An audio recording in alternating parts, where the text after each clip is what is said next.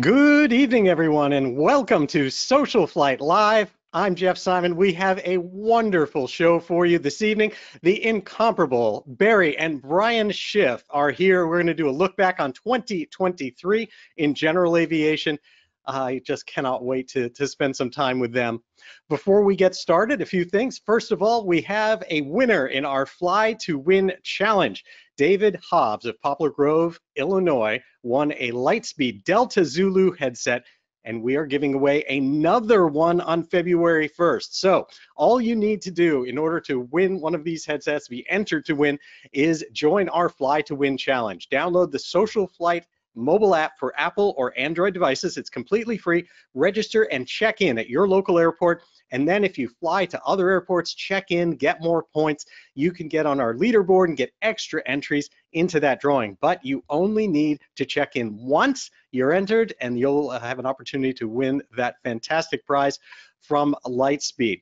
In addition to that, it is that time of year where we come up with a very special gift and the opportunity to do that. And so tonight's gift here is this really cool, very heavy all metal model of an aircraft. That is, I'll show you here, solar powered. All you have to do is just put this on and boom, solar powered. It moves the propeller, very cool stuff. So if you're interested in supporting SocialFlight, making all of this possible and continuing to keep it going, then it is $99 to support us with that. Send an email to info@socialflight.com. That's info@socialflight.com. And then we'll send you a link in order to purchase that and help us out, and you'll be able to do that. Tonight's broadcast is brought to us by Avidyne and their simple to use yet powerful IFD 440, 540, and 550 integrated navigators. We have both the IFD 440 and the 550 in the Bonanza. And I'll tell you, flying with that synthetic vision, with the built-in AHRS, we've taken it on trips over to Glacier National Park and some really amazing terrain. It's incredible. The backup ability and the ability to use that for guidance is truly fantastic. And we're actually building an IFD 550 into that Mustang behind me, and we're going to be using that because we're using their feature that offers a camera integration where we're going to have a taxi camera. So very excited about that. And you can, of course, reach out to Avidyne, learn more about their products, and thank them for supporting SocialFlight and making shows like this possible. Now, on to tonight's guests. With over 28,000 hours logged in more than 355 types of aircraft, a best-selling author with a brand new book, and more awards than we have time to list, Barry Schiff is truly an aviation legend. And his son Brian isn't far behind. As a captain for a major US airline and one of the most innovative lecturers and aviation educators in general aviation, Brian Schiff sets a new standard in how we can all be better, safer, and more educated pilots. I am thrilled to call them both friends and cannot wait to jump into some hangar flying and a look back on the past year. I'm going to bring them on the line right now. Please help me welcome to SocialFlight Live, Barry and Brian Schiff. How are you guys doing? Hey, good, Jeff. Howdy. Hey, I want to thank you for inviting me here, but I have to tell you that when I'm asked to come before an audience, it reminds me of when Orville Wright was asked to speak at the Wings Club in 1938. And he was prepared for this long speech. He gets up in front of the audience and he says, you know, parrots are the best of all talking birds, but they don't fly worth a damn. And with that, he sat down. Did Orville tell you that joke? When I taught him to fly, he did. That's awesome.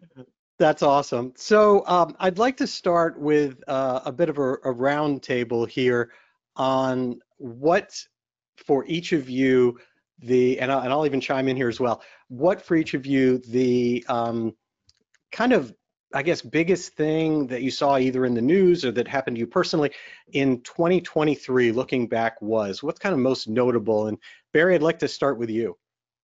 Oh, well, I think to me, the most significant advancement made this year was when a company called Reliable Robotics got permission from the FAA to take off in a Cessna Caravan without anybody on board, not even a pilot, and fly it around the Bay Area. And I think this is a prelude to things to come. Reduced cockpit crew members, no crew members on board the airplane. And I think we're going to see some of that in the future. I just don't know when or how quickly, but it's going to happen. My job is going away. I read recently that they've even expanded beyond line of sight now, package deliveries and things like that happening with UAVs.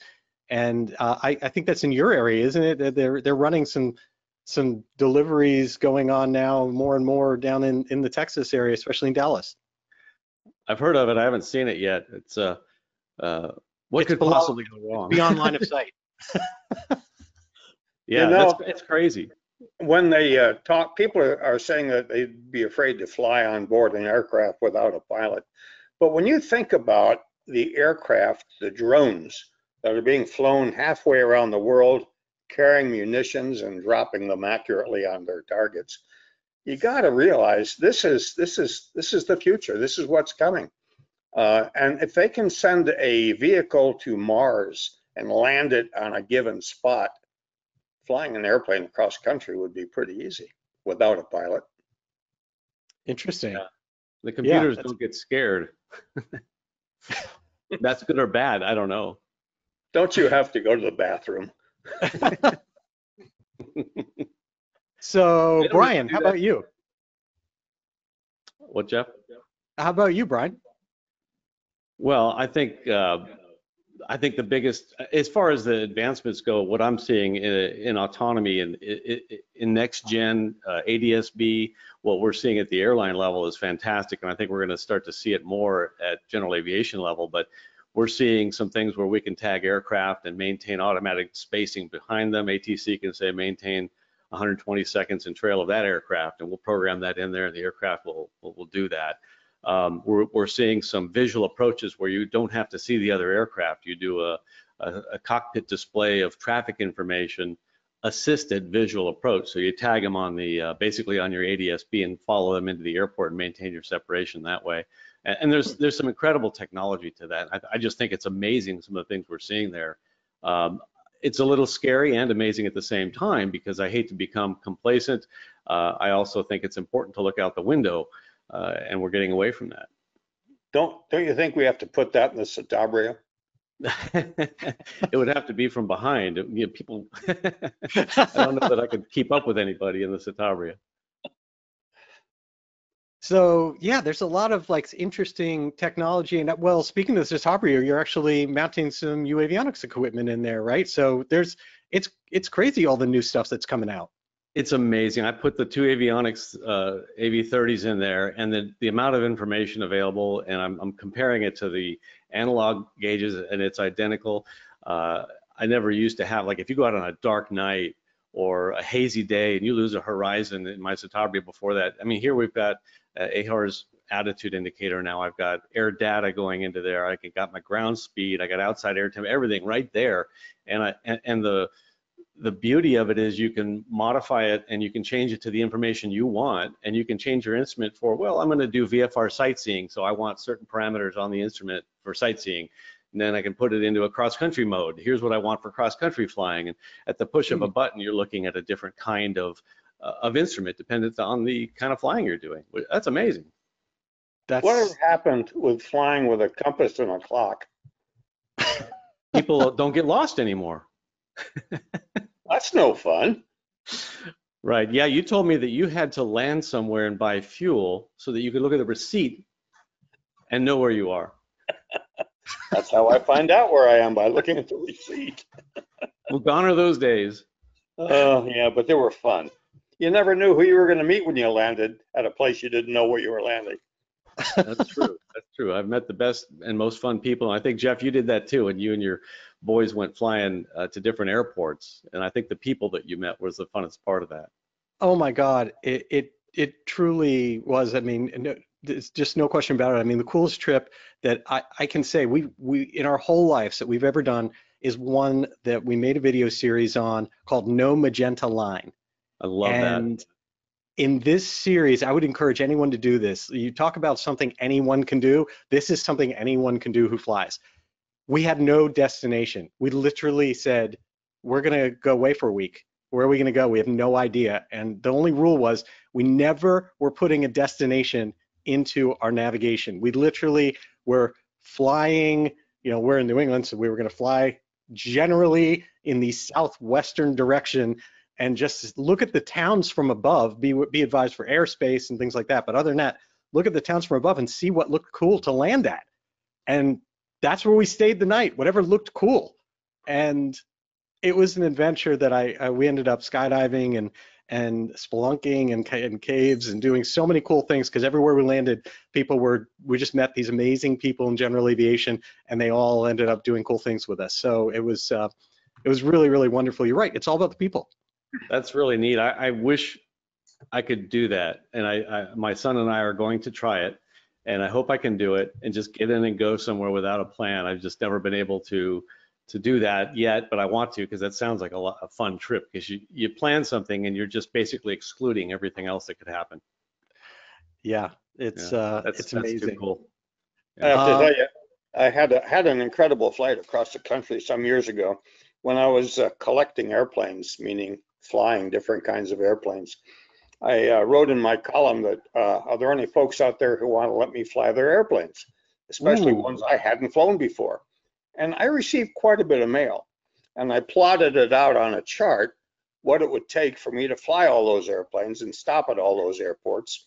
And I did it. I flew around the country in the Cessna Skylane and met some great people, flew some wonderful airplanes. That's how I can catch up to you. While I'm on SocialFlight, I'll make a plea to somebody to help me fly their airplane. I'm only flown 100 kinds. What have you flown? Almost 400? Well, Jeff said 355. He was off by 8. 363. I want credit for those 8. Wow. Okay. Yeah. Let's restart, everybody. With 28,000 hours, more than 28,000 hours logged, and more than 3. Yeah, I've just cracked 100. So I I'm going to remember when I only flew 100. You cracked 100? That's awesome. Yeah. Yeah. A lot of airplanes. What was your most memorable? Of those airplanes? Yeah. Me or Dad? Well, I'm going to start with you, Brian. The Stearman. And that only happened recently. Going up in a Stearman was just a blast to the past. You're outside. That airplane was just so peaceful and graceful. And I just felt nostalgic when I flew it. It was just so awesome. Probably that was the most impactful to me, to fly something like that. And Barry, what was the one that you remember being the most amazing aircraft you've flown, or most memorable is a better word? Well, the most memorable wasn't necessarily the most fun. It was getting sort of a semi-checkout in a U-2, a high flight in a U-2. Oh, who hasn't flown the U-2? The Air Force, huh? Who hasn't flown the U-2? Yeah, well, I got a couple hours of dueling one, up to 75,000 feet. And that was the most remarkable flight of my career.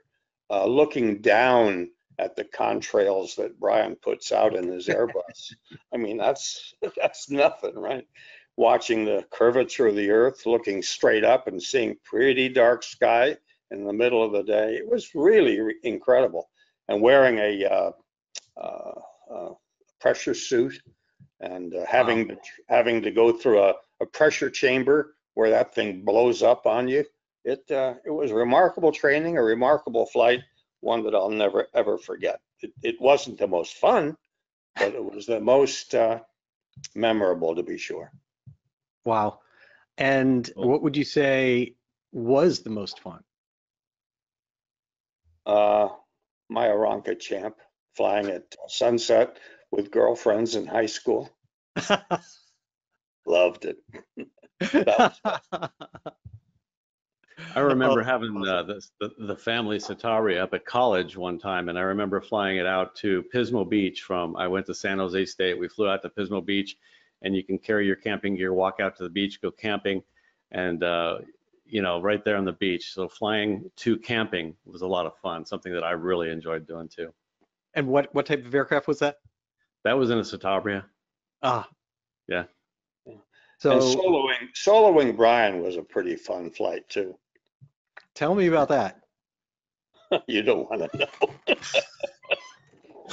know. No, Brian was really great. We had a wonderful time on his 16th birthday. He was ready for solo long before that, but he wasn't old enough to solo. And so what did we do? We went out and got you to solo on the same day that you went out and got your driver's license. That was great. Yeah, but it was important to solo before I got the driver's license.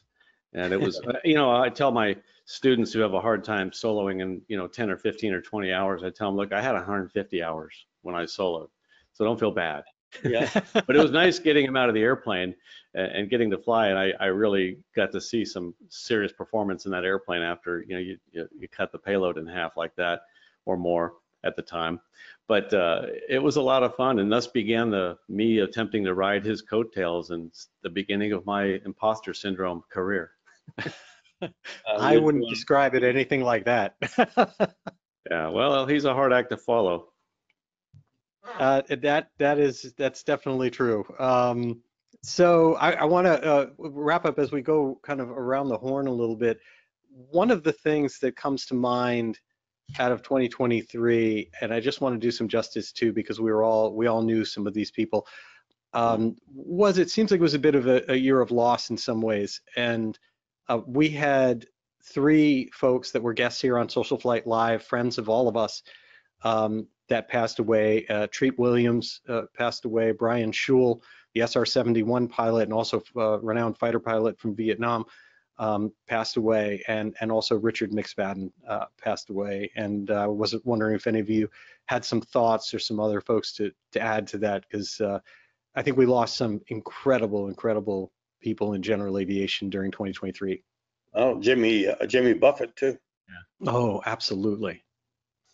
So true. Yeah, that was a tough year. It seemed like every time we're turning around, we lost somebody else, and it's supposed to be the rule of threes, but it's equally sad when we lose someone that you didn't know or wasn't that famous. And it's tough how many, I don't know if we're hearing about it more because of social media and how readily available information is, or if it's happening more. Either way, I don't know. It's tough to hear of these things. And, when I heard of, Richard McSpadden's accident, it really it hit me hard. It was a very difficult one to accept. But I think we need, and I think he would want us to take away from that, hey, we need to be safe pilots. It can happen to anybody, Well, I don't think any of us are immune to an accident or a problem with an airplane that we have to cope with. I think it's important to realize, and a lot of people are going to fight me on this, but I can prove it. Flying a light airplane is more dangerous than driving a car. And I don't really care what other people have to say about it, and I can prove it. And here's the proof. We know a lot of people who drive automobiles, and damn few people who've been killed in those automobiles. Yet we know fewer people who fly airplanes and know more people who've been killed in them. This goes to show you how careful we really have to be. And the safety of flight depends on us, the pilots. It's important that we fly safely. Yeah, well, I would agree that flying is only as safe as the pilot makes it. It can be very safe if the pilot makes it that way, or it could be very hazardous or dangerous if the pilot makes it that way. But I think it's important for us to look at what has happened and let it serve as a wake-up call that, hey, this can happen to any of us, and we need to take every precaution we can to become the best and most safe pilots that we can.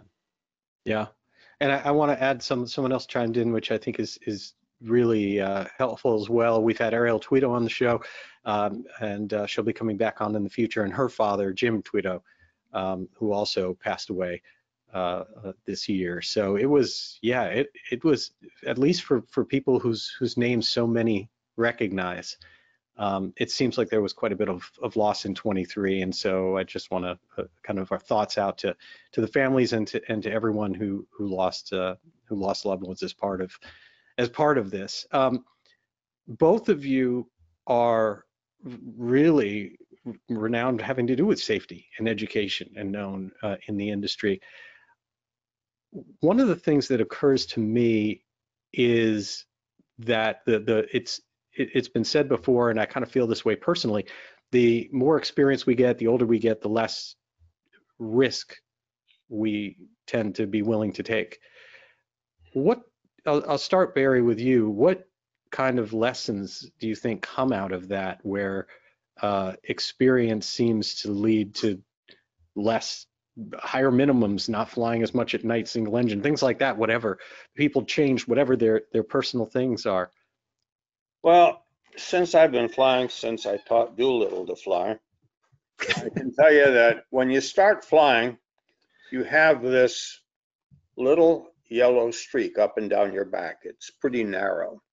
And as you become older and more experienced, that yellow streak gets wider and more intense, and you're willing to take fewer chances as you get older, which in a way I think makes older pilots in some ways safer than young ones. Yeah, I would buy that. I think that the more experienced you are, the more you learn what can happen. The more experienced you are, the more lucky events you've had and gotten away with and realize, holy cow, I'm never doing that again. The older you get, the more life events you have. Like when I think the biggest turnover for me, that yellow stripe down my back, made the biggest jump in width when I had children, because I mattered more to somebody, and I took that seriously.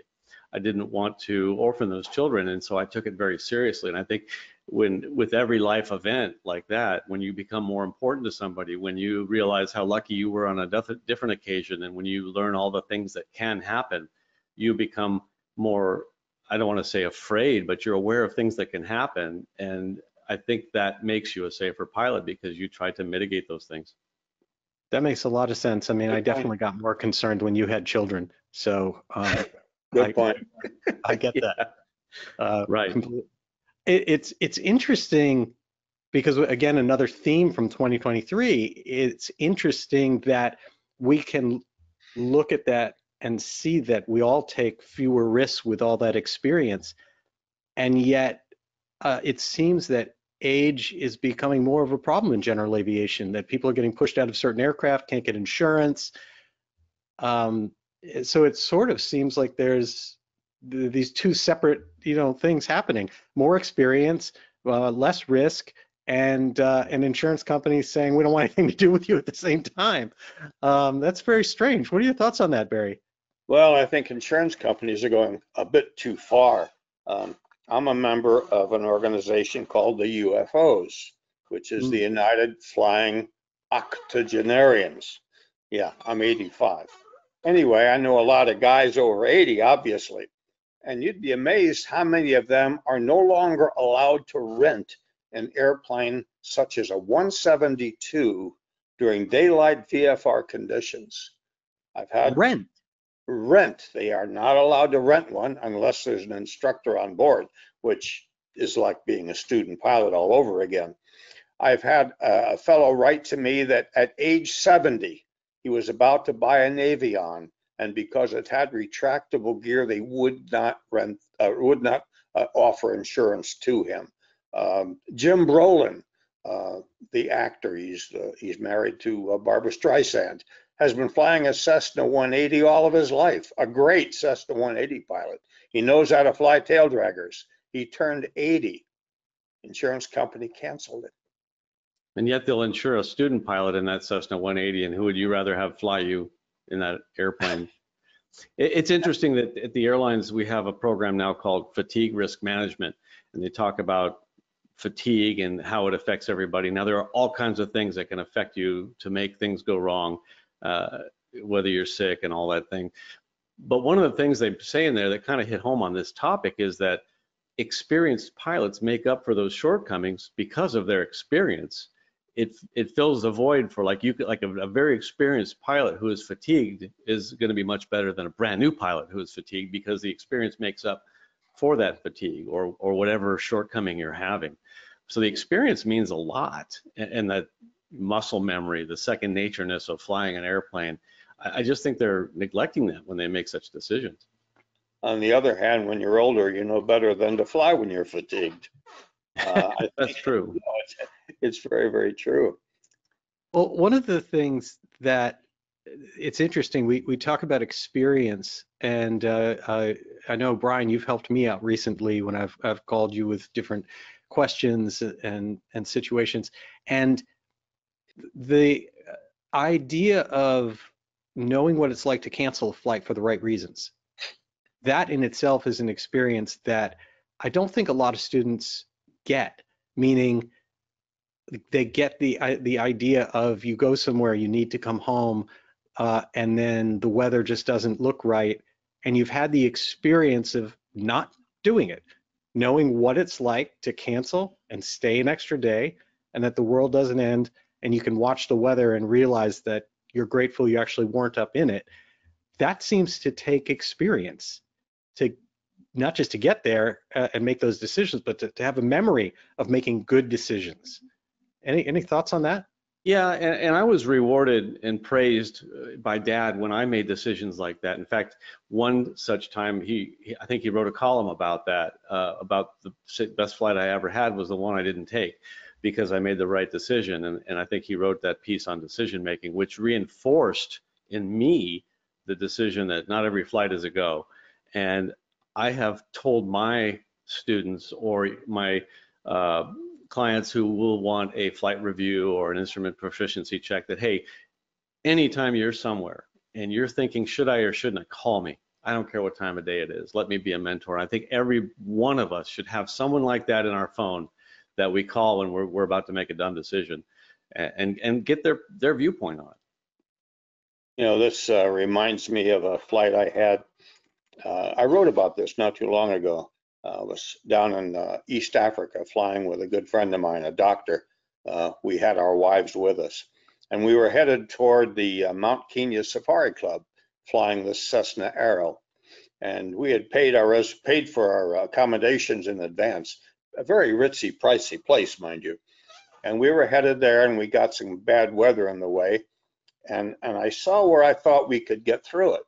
And Frank Taylor, the doctor, my friend, said to me in a very avuncular way, he puts his hand on my shoulder, and he said, "Barry, let's not go." And I said, "What do you mean? We got to go. We paid for it." And he said, "You know something? If we don't make it, if we don't get there, if we don't go, in 5 years or so, we'll never know the difference." What does avuncular mean? That applies to it. Pardon? What does avuncular mean? Uncle-like. Oh, uncle-like. Uncle-like, avuncular. Okay.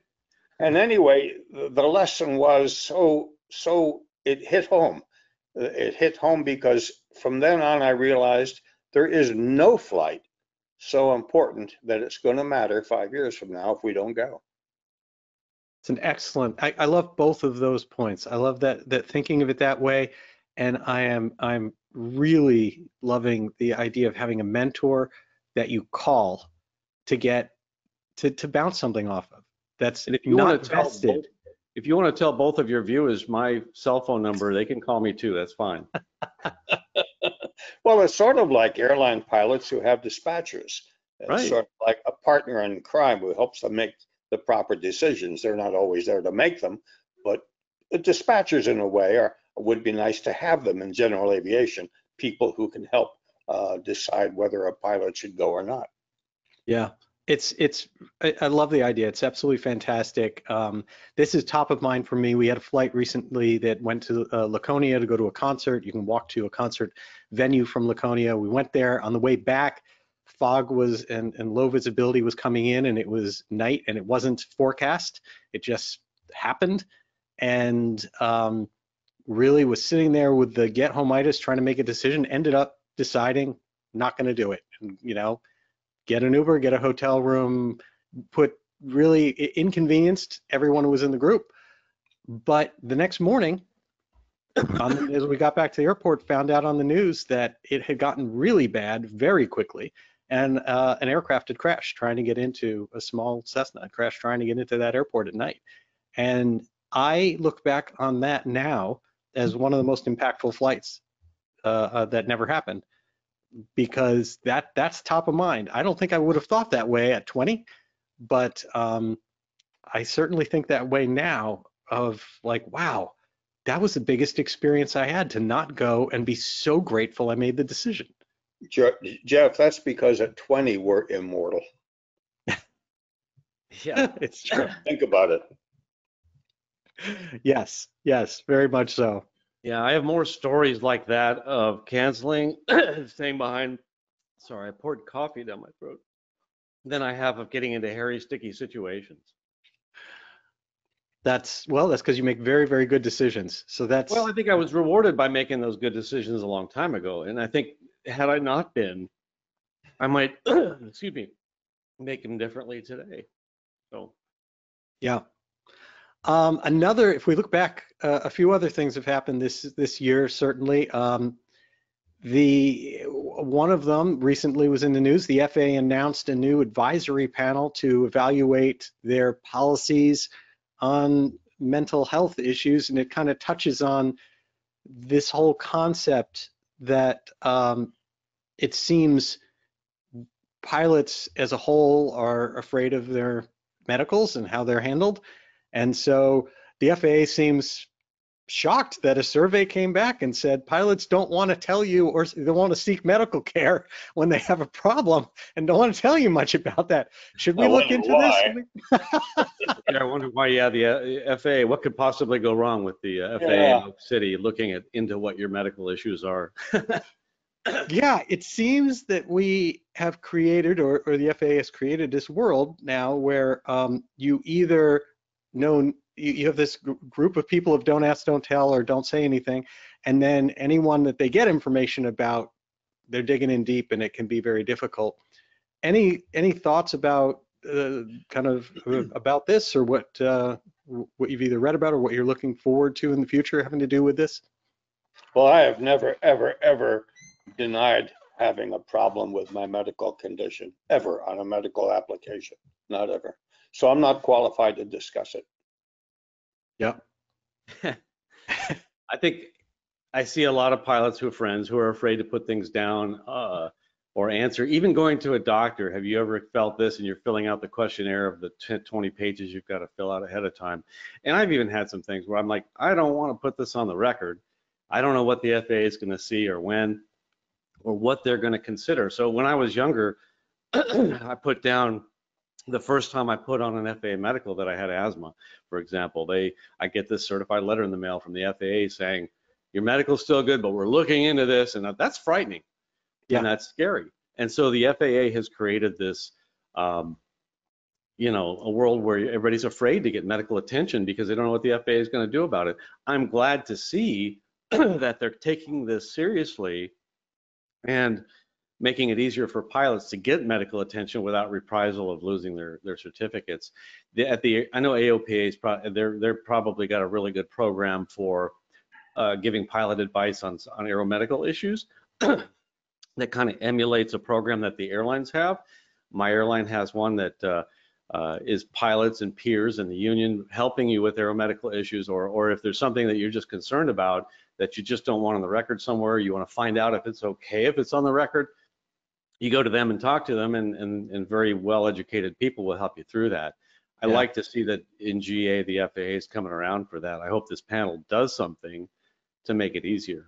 I do too. I think one of the things that is, I know that they are at least looking into, I don't know what progress they'll make, but at least looking into at Oshkosh at AirVenture this year, they did a study with some pilots because one of the challenges is anytime anyone is diagnosed with anything or has anything show up on medical, then you are now in the situation of proving you're perfect, you're okay, or proving that that you're perfect. And there are some of these things that doctors have told me in the past that that the average person couldn't necessarily get through. And so they ran a test at AirVenture with what they do for mental health, and are testing random pilots in that is done anonymously to see how does the average pilot do on tests that we administer to people we do have concerns about. Can they all pass? And so it'll be interesting to see kind of how this happens. And like I said, we're hopeful that this will be a positive development. for general aviation in that area, but that's obviously the concern. I'm So not what are they hopeful. doing at Oshkosh? You know, some years ago, during one of my marriages, I had to go to a marriage counselor, which is a lot of guys have had to experience that at one time or another. And somehow or another, the FAA found out I went to a shrink because of marriage counseling. And I got a letter from the FAA and wanted to know what my mental condition was that drove me there. And when I explained it was because I was married, they understood.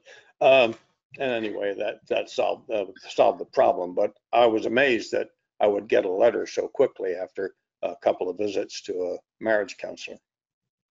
Yeah, and that's some of the challenges. But again, that's a 2023 thing. They've done that. They're doing some survey work. They're putting together a panel to take a look at it.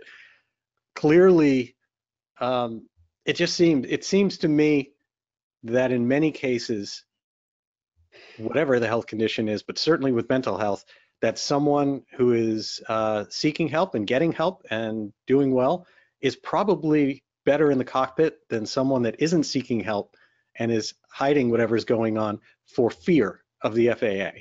Exactly. That is so true. Yeah, I agree. So I'm glad to see that that's happening too, because I'm having some dreams that, boy, I really. I'm kidding. Are you having them again? This is real, by the way. Right now, this is not a dream. This is this really happening?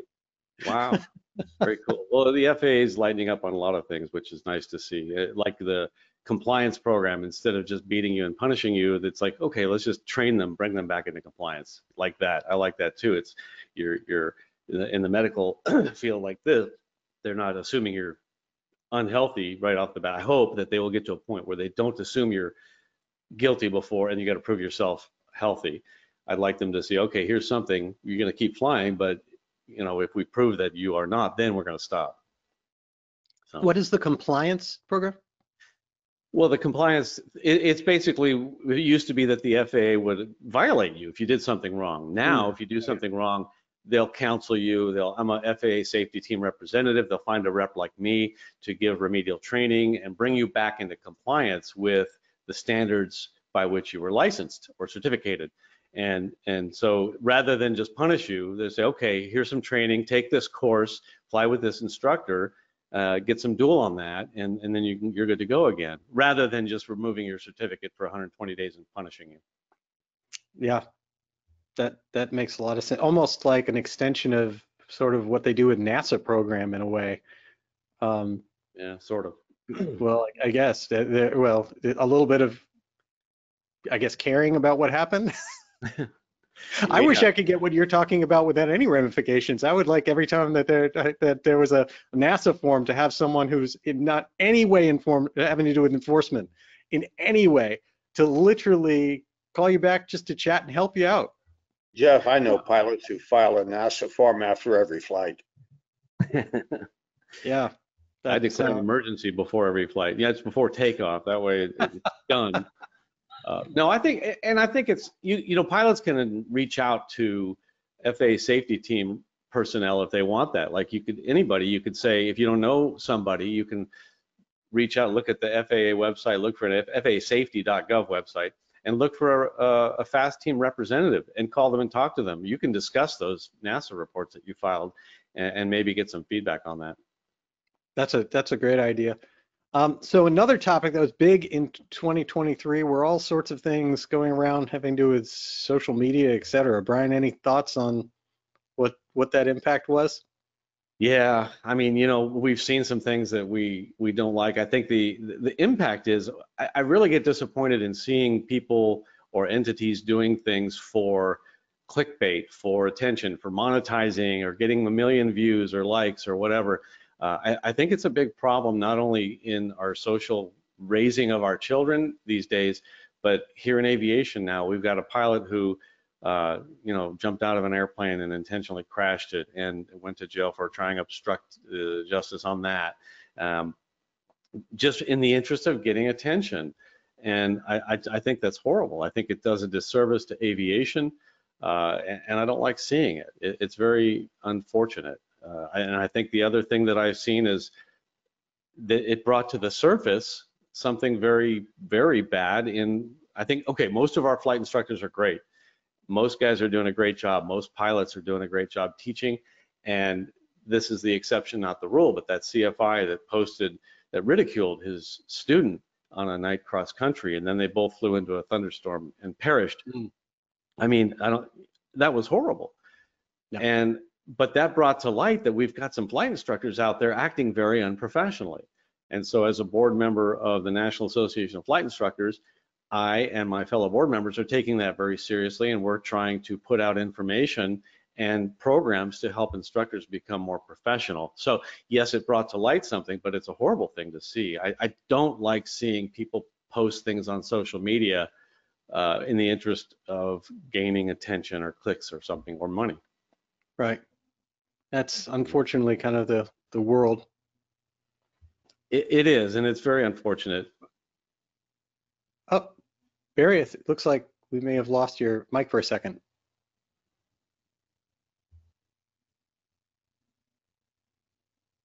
Do you hear him?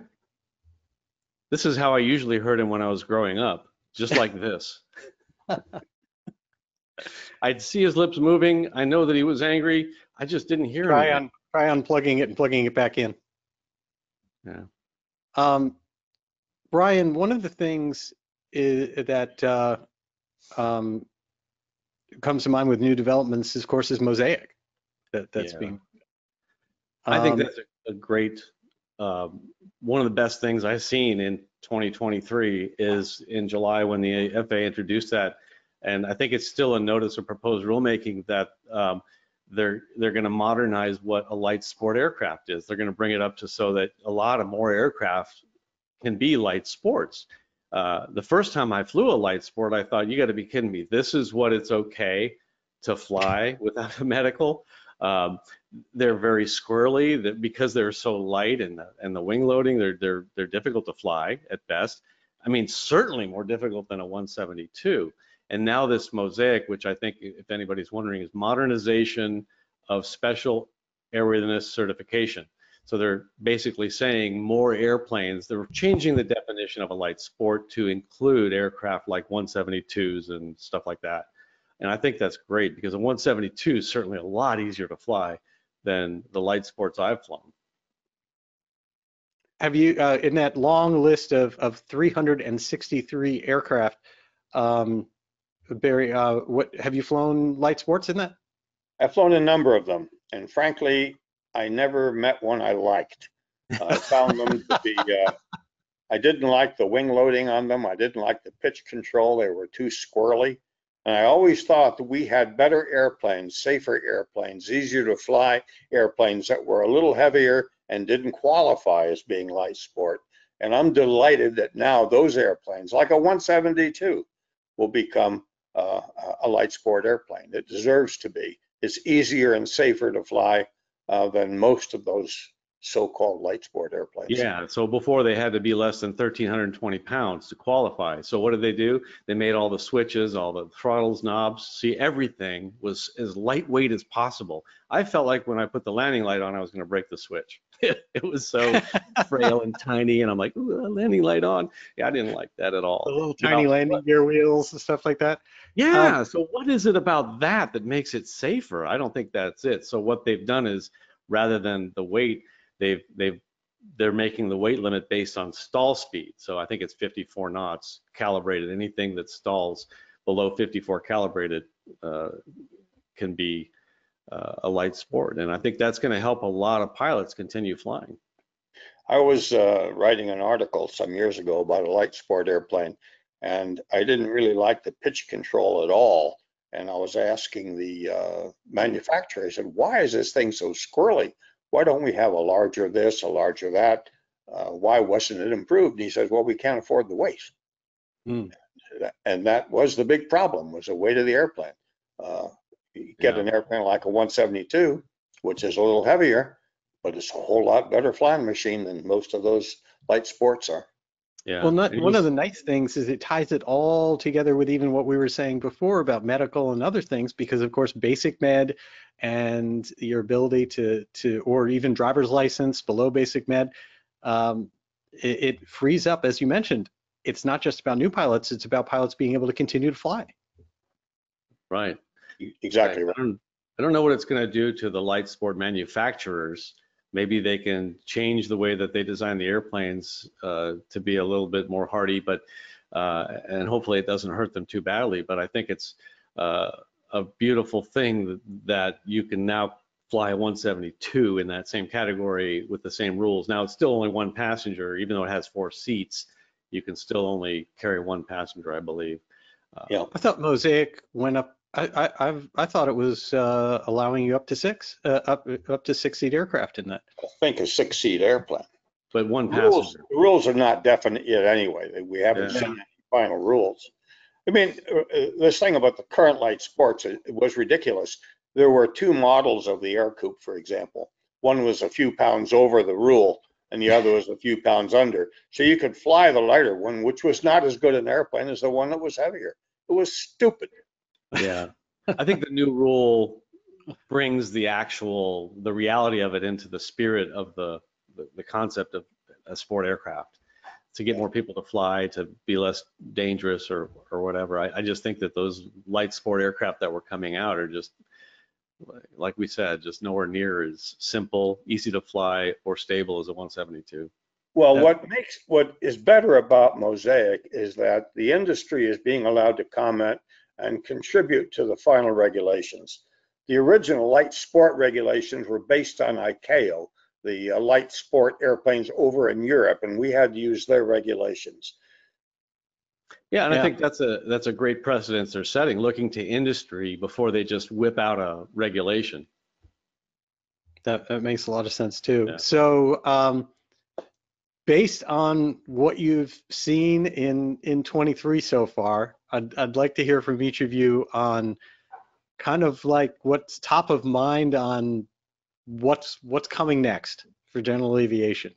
What do you see happening? And since you were forward looking at the very beginning, Barry, with looking at autonomous flight, what do you think? What would you be painting the picture that you expect in the next year plus? Well, although, I'm one who loves the sound of a piston engine. I love it. I don't like flipping a little switch and watching a fan come on and fly an electric airplane. I don't care for that at all. However, I think we're going to see a lot more electricity. What about a solar model airplane that sits on your desk? Yeah. With how's that? Yeah. Well, if I had one of those on my desk, Jeff, then check the mailbox, my friend. I think we're going to see more electric airplanes. The only one that's certified here in the States right now is the Pipistrel, and you can fly it for a half an hour on the pattern. That's about it. You can't go anywhere in it. It just doesn't have the battery endurance. I the electric cars when they came out, and they're coming along beautifully, and they're doing a great job. I mean, I think there's some fantastic electric cars. I don't have one yet, but the more I see them, the more impressed I am. So I'm going to stay open-minded about those electric airplanes. That makes sense. So electrification, electric aircraft, that's the biggest one for you. Brian, what's top of mind for you as to what's coming? Sky's the limit. Well, I think we're going to be pushing that limit in aviation growth and how many people are getting into aviation. I think the interest is going to explode because of the barriers to entry, the barriers to remain in it. I think we're going to see record numbers of pilots learning to fly. I think that hopefully that will bring the cost down. I'd like to see liability fixed, but I don't think that's ever, the product liability costs and the lawsuits. I don't know if that's going to happen, but I'd like to see that. The technology, so many cool things like that UAvionics I'm putting in my airplane. By the time I learn it all and start teaching it to people, there's going to be something even newer and greater there. So it's tough to keep up with it, but the technology that's coming out, and most of which I think is going to increase the safety of our industry. However, on that same note, I'd like to encourage everybody not to become complacent and reliant on that technology, because we can all become autopilot junkies and automation junkies. It's really easy to do that. But that's what I see. I just see our industry exploding with growth, and I'm being optimistic, but I think that's what's going to happen. We're going to see more pilots, more airplanes, and more airports. That makes it, that's awesome. And when I think of you talking about technology, the first thing that comes to mind is your ForeFlight workshops that you've been doing. And I love that you've been doing that in partnership with SocialFlight, that we have your courses recorded on SocialFlight available, and people can go there, they can get Wings credit, they can watch the courses and learn. Tell me what got you into this and what these are doing, because you're getting thousands of attendees at every one of your ForeFlight workshops presentations, and you've had a lot of them going on so far. Yeah, I've done 9. Well, this next month will be the 9th workshop. We started back in May, and this started, I mean, it's blown me away how popular it's been, and the idea behind it is it's not just a webinar.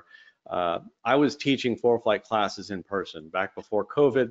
I didn't do many webinars or online courses because I right here, I like to feed off the audience. I don't know what everybody, I could see, I would imagine people rolling their eyes right now. So I have to imagine that like they always do when I'm talking. But when I was teaching in person, I would have basically a syllabus that I would try to follow teaching ForeFlight.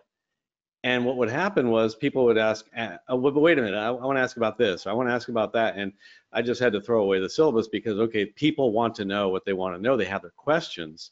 And so I said, all right. And I started this in person for the 99s. They were hosting some classes. And I said, let's have an in-person workshop. I'm not going to plan a syllabus, and we're not going to have death by PowerPoint. I'm going to plan a flight. We're going to start planning a flight from A to B using ForeFlight, and let's see what comes up. Let's all do it together. It's a workshop. I want to answer your questions as we work together and plan a flight. And boy, that became popular as an in-person class. I mean, it sold out. It was just, we didn't have room for everybody.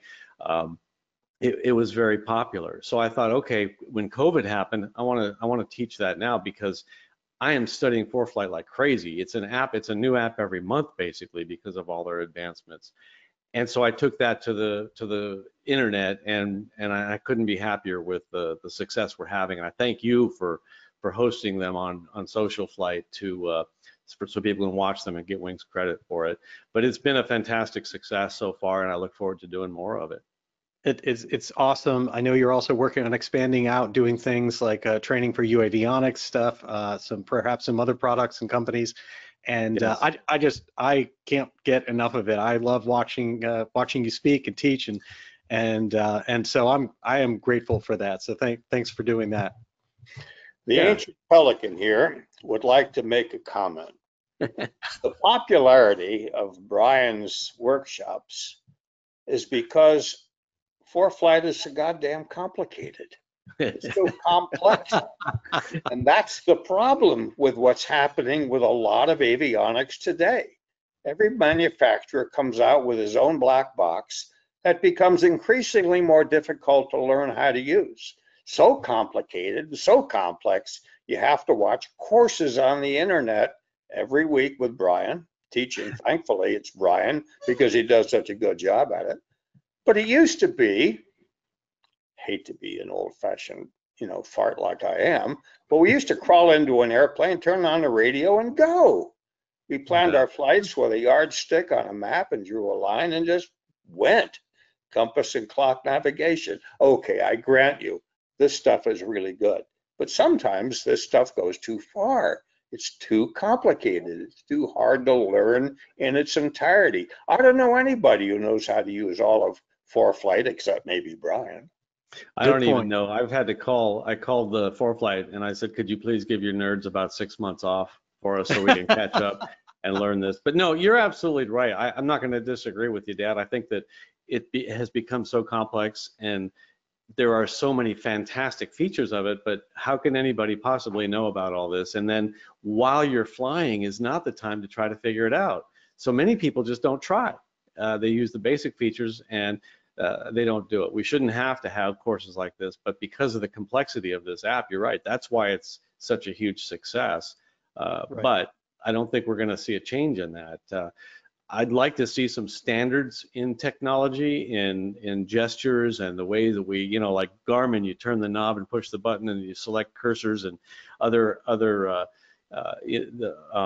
the one that you have, the IFD, is so much simpler and I think intuitive to use. The UAvionics coming out, I'm really looking forward to teaching some classes on that because it's not totally intuitive, but once you see what it does, the videos and the workshops, a video is worth 10,000 words. You see somebody do it, and then these workshops are driven by attendee content. I don't have an agenda totally in mind. When people ask questions, that's what I answer. We answer what the attendees are wanting to know. Yeah.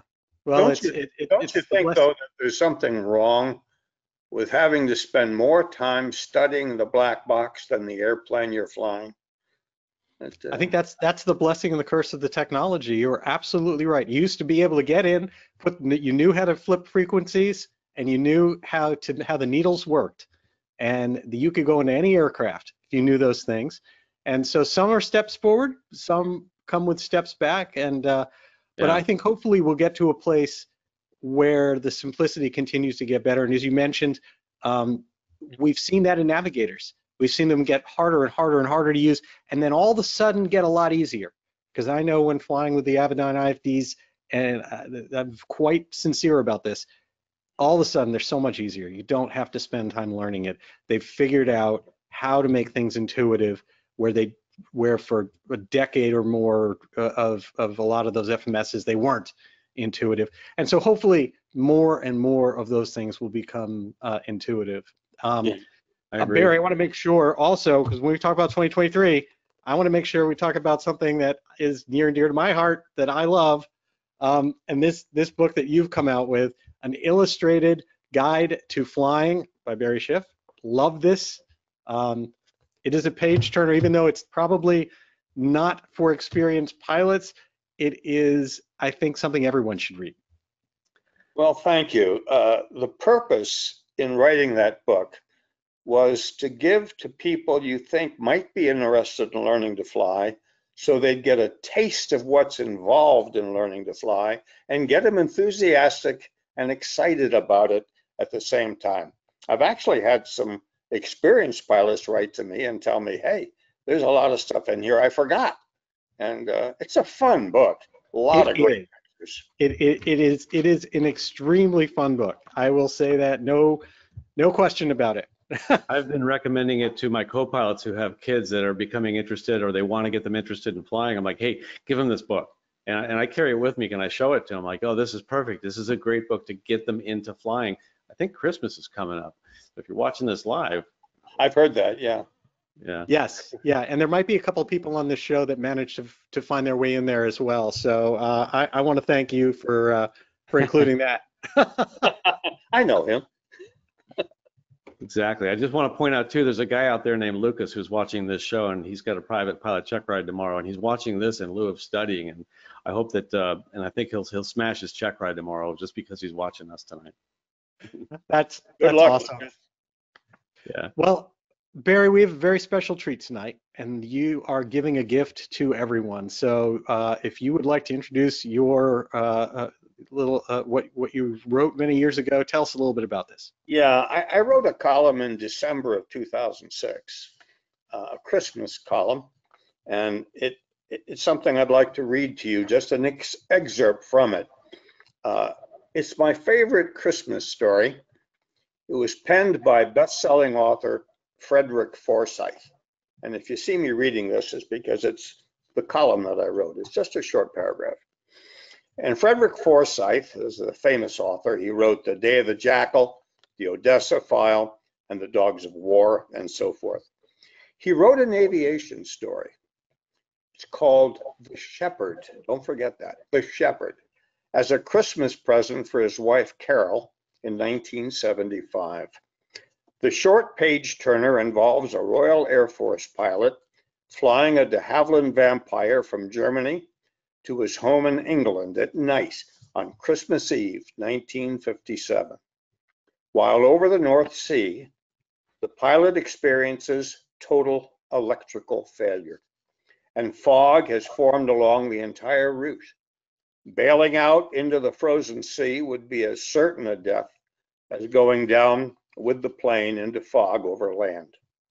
The pilot is concerned that this Christmas Eve is going to be his last. What happens next is what makes the tale so hauntingly powerful. This, my friends, is my holiday gift to you. Locate a copy of this small book. It's a fast page turner. You'll read it in less than an hour. And I know that you'll find the remarkable ending both beautiful and unforgettable. The Shepherd, don't miss it. And Merry Christmas.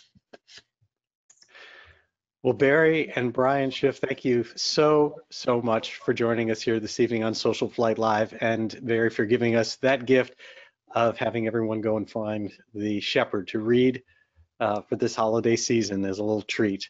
I am truly grateful for the friendship of both of you and everything that you give to General Aviation.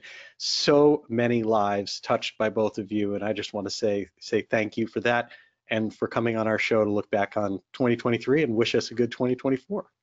Thank you, Jeff. It's been a pleasure, really. Thank you. It has. Thank you for the invite. It's an honor to be here. I feel like among some of the people you've had here, don't quite feel like I fit in, but it's a pleasure, and thank you very much. Happy New Year to you as well. I'm very honored, and you two have a wonderful evening.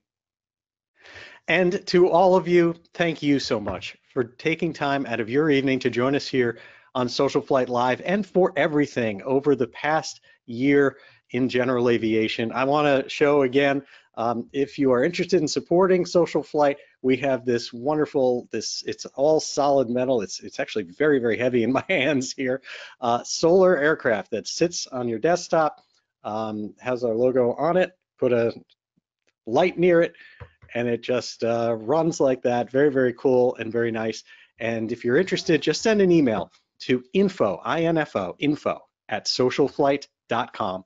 I'll answer it personally, and we'll get you a link that then you'll be able to help us all out. It's $99 plus shipping, and it helps support us and keep us doing everything that we can here at SocialFlight. Until next time, again, I'm Jeff Simon for SocialFlight, and I wish you all blue skies.